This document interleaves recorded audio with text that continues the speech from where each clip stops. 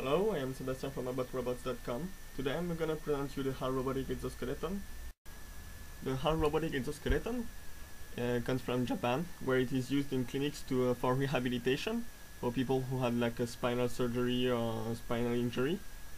And as you can see, the guy in blue in this video is walking, and the one in white is actually not doing anything with his legs. It's just the robot suit that is following the movement of the blue guy.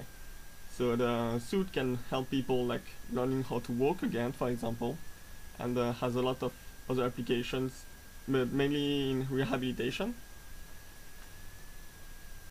There are different models for the suit. So this one is for the legs, which is usually used in rehabilitation, but with different sizes. But there are also ones for the articulation, for the elbow or for the knee. And the one on the right is used for carrying people, so it has a lot more power than other suits. So here you can see the presentation at the conference made by the Cyberdyne. In the middle is the CEO, and so here is one used only for demo in the front. The in red is for one articulation. I'm gonna zoom on the.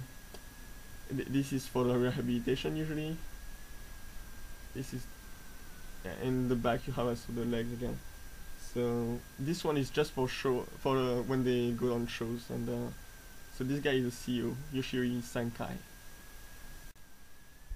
Next, you see the suit giving the great strength to a girl to carry heavy weight. So it can be used in the industry to help workers.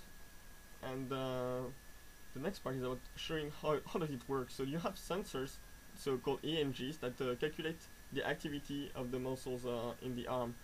So with these EMGs, the suit can read the intention of the person, and even if it doesn't move, even if it just do the beginning of movement, the suit can make the movement for him. And it works even for patients who have polio, who have like really almost no muscle. You can still read the intention and move the articulation for the person. So contrary to American robotic suits, the HAL exoskeleton is only made for medical purpose, and I feel that's something great about it.